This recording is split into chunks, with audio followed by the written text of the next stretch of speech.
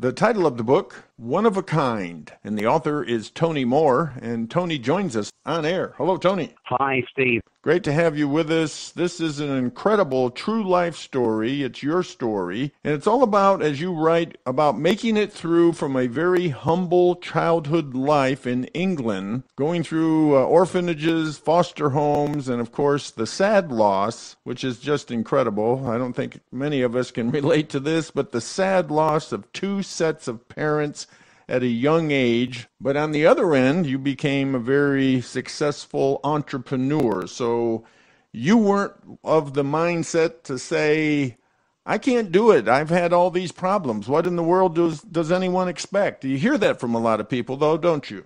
Yes, you do. And it's sadly become a norm for many people to look at a reason not to bother to try. And sadly, when they do that, it becomes a crutch for not succeeding in the rest of their lives. And I don't believe any of us were put here to just not bother. I think we were all put here to try and make a difference in whatever way we can. And so my story is really, how I managed to do that with being dealt the hand that I was dealt with.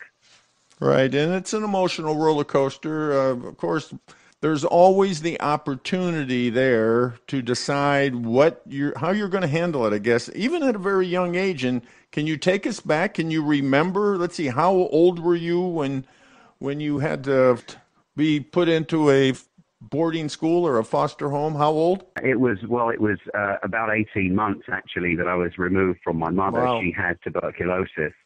And at that time, we were, England was going through a transition into trying to wipe out disease, and TB hadn't yet been eradicated. So she had tuberculosis when I was born, and I was born what's called a TB contact, which meant I had a huge scar on my lung till I was about 13. So the London County Council at that time had to take me away from her and put me into care, which was a children's home in Lowestoft. And that was really so that I could recuperate away from my mother. And I do recall seeing her a couple of times when I went to see her in Acton in London, and once when she came to see me, and they were the two times that I recall ever seeing her. And the last time I saw her, I couldn't even get close to her. That was when I was about 4, and she was able to come and see me. She could only see me through the bay window at the back of my aunt's huge home. And so the only way that we could communicate was that I was able to put my hand on the glass window, and she did the same. And so she spoke to me, just smiled at me through the window. And sadly, she died 10 days later. So it was her last trip to see me. And that was one of the early stories in my book.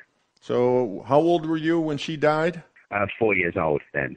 What kind of impact? What do you remember? I mean, what were you thinking? Can you take us back at all? Well, as luck would have it, or by divine intervention, where I was at my aunt's house, I was just so busy. There were 25, 30 other children, all aged from a year old to like 7 or 8 years old. And my aunt had turned her house over to becoming a nursery for young children that, for one reason or another, couldn't stay at home.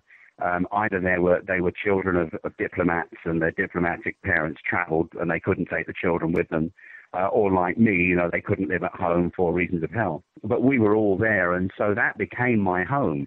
And you've got to realize that at 18 months old or a year old, what you experience from that to 7, I mean, that's really your home. So I was just too busy living life and my mother played a very small role in my life. I knew who she was because my aunt constantly told me that your mother's getting better, or, she's doing worse.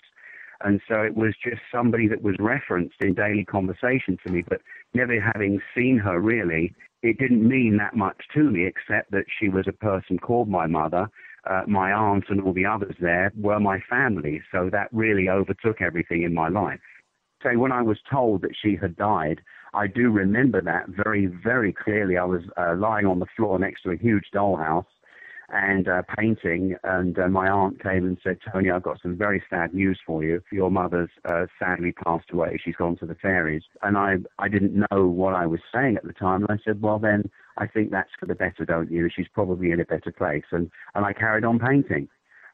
And so it didn't didn't really hit me till many, many years later that was it for me. I was then on my own. And then you were fostered out to a couple, but the unexpected happened there too. Yeah, yes, and they were truly wonderful people. And as I explained in my book, it was a normal life for me now. I was part of a family, and I'd been through a couple of children's homes and a couple of disastrous places to live before I got there. And they picked me up out of an orphanage in Ealing, in West London, and took me home. And then after a period of 6 months, we decided that it would be great for me to live there with them. Sadly, one afternoon, my stepmother, I called her Mum, we were coming back from going to a sports club that we used to go to a couple of times a month, and she sat down on a wall feeling giddy at the end of our road and just died there and then. She had a massive aneurysm in her brain. And we walked on home, not knowing that she had died right there on the pavement. And so we were left really with a single parent dad. And sadly, he died with, or 3 years after that, with pneumonial bronchitis. And so then once again, I'm left on my own. And that was pretty serious then because I was now older. But each time these bad things happened, I just had to move on. I couldn't dwell on it. I just had to keep moving on, really, to survive. And back in those days, there were apprenticeships. Tell us about what you did. Well, their remedy for me was to move me to boarding school, which, whether I wanted to or not, that was where I was going. And that was hilarious. I mean, a lot of fun things happened there. You either get on, and it's a little bit at that point like an Oliver Twist. You're thrown into boarding school, and you're just going to have to deal with it. But then I decided that I liked engineering, and so I got an engineering apprenticeship, which put me through college, and it would give me a degree in engineering. But the money was so small. The education was free for me, so I was a month at college and 2 months at work, and then that was a 5-year apprenticeship. But the money was so small that I had to do something to make up my wages. So I learned to sing and play the guitar, and we ended up playing all over London, all over the south of England. We backed some pretty big bands, and my two partners that I sang with, one of them is now, believe it or not, Vice Admiral of the Royal Navy, and he was knighted by the Queen, Sir Adrian John, and he was in the band with us, and he's now Governor of Gibraltar. So you meet some fascinating people along the way. But we did play, and that supplemented my income, so I got through college just fine. And then a lot of doors just opened. You had obviously skills, and you were smart. You say 137 IQ. That served you well. Yes, it did. And I don't know if any of the listeners will understand what an IQ really is. All it means is that you retain information and you can use that information later on in the correct way. It just means that you can assimilate a lot of things in your experiences, and you retain that knowledge. But it meant that I could see things that the people in the companies couldn't see. After I finished my apprenticeship, I joined a company called Alfa Laval, an absolutely fantastic Fortune 300 company. And I was in the spares department, and I thought, why are we doing all this? Why are we waiting till the phone rings, and then we have to deal with the problem? They want urgent parts, they want urgent service. Everything was breakdown. So I started to visit the customers, and one thing led to another, and I started being able to offer them preventive maintenance, which had never been done at that time in the company. It just took off, and so it gave me a chance to work with just about every single industry that there was. And it became such a fantastic product for the company that they asked me if I would like to install it in Europe. And I said, well, yeah. So we made sure it was right in the UK. And then I started developing it into France, Germany, Holland, Norway, Italy, Spain, Portugal, all of the European countries, including Belgium. It took off there as well. And what I had done caught the eyes of the French nuclear power group, EDF. And so I set up a maintenance system for them, which really saved the French power generation, although they don't know it. It just happened, as many things just happened without you realizing what you're doing at the time, the impact. But it meant that they could have continuous production while we were going through some very serious maintenance issues with all the heat exchangers that they had for cooling the nuclear reactor, cooling the pond water, the auxiliary cooling systems and all of that. So it took off in a bigger way. And then the company moved me to Brussels to head up the global marketing operation. And then I was asked to set it up into 30 countries. So, in the book, I describe how that cookie cutter process worked in 30 countries. So I traveled all over the world with this. You have a very basic view of your life. You just believe that we're all given divine tools, skills that will help us throughout our lives. And, some people may mock a belief in a higher power, but you truly believe that. Yes, for very profound reasons. We can go on saying that life is random, it's just a bunch of chemicals. And I think one of the stories that I talk about is my uncle, who was actually one of the Queen's veterinary surgeons. He ran the Royal Veterinary College for many years as president, and his name's Dr. John Bleeby. And one day he said to me, Tony, when you get to our age, our experience, you realize that it's just a bunch of chemicals and that God doesn't really exist. And I remember saying to him without thinking, well, God is the stuff that you can't measure. It's the stuff that holds everything together. When you can measure that, maybe then you can start to understand who God is. But when I talk about divine gifts, people say, he or she was a natural. Well, she was always going to be a nurse. She was always a caring person. He was always going to be a doctor, or he was always interested in mechanical things. And what I'm saying in the book is that we're all given these divine talents. They're talents that we're born with. And it doesn't matter whether you choose to use them or not. That's your choice. We've been given freedom of choice. But when you do use them, life takes on a very different aspect for you. Life becomes relatively easier. You start doing what you were, made to do, and it's like nothing happens. Very often, with a computer system, when it's working perfectly well, it's like nothing's there. It's when it doesn't work that it suddenly becomes highly visible. And that's what it is with people. When they start to try to do things that they're really not cut out to do, they start having problems.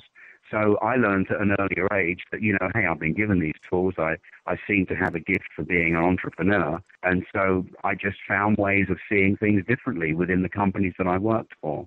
And it became very successful for me. And to add to that, you talk about 1,500 retirees were asked, if you could change anything in your life, what would you and what would it be? Tell us about what they said and your view of it. Right at the end, in the summary of the book, there was a survey done with 1,500 retirees. And one of the questions they were asked was, if you could change anything in your life, would you change anything and what would it be? And nearly all of them said, I wish I had taken more risks. And I thought to myself how sad that would be when so many people that you've talked to, people that I've talked to, they say, I think I'll do that when I retire. And they leave it all until they retire, which at that point, it's too late. You can't suddenly do all the things that you want to do, except maybe travel if you're lucky enough. But it's too late at that point. So I've said, but the same as them, it would be a pity to have to get to that point of your life and realize that you wish you had taken more chances, at least some risk. And if they don't work out, okay, close the door on the bad things and move on and try something different. But there's nothing to stop any of us from realizing, our life's dream. Nothing. It's only us. And I said, if it doesn't work, then try something else. My book has actually motivated a lot of people who have written to me and said, wow, I now realize that I have to do this myself. And they're starting to try to do things, that they may not have done otherwise, which is great. Well, that's a real tribute to your story, your example. And again, it's story of Tony Moore. It's his life story, one of a kind, his memoirs. Tony, tell us how to get your book. The book is available at Amazon.com if you look for One of a Kind by Tony Moore. And there are also several reader reviews there, which are fun to read. And I also have a Facebook page, One of a Kind by Tony Moore. And on there's a lot more information. There's a couple of interviews that I did for Fox News and for NBC recently. And there's a book review which went out to 52 radio stations around England, which was done in February. So there's quite a lot of information about the book. And there's some summaries as well there, which are quite fun to read. So that's where you can get it from, Amazon.com. Well, thank you so much, Tony, for being with us. Thank you very much. It's good to talk to you.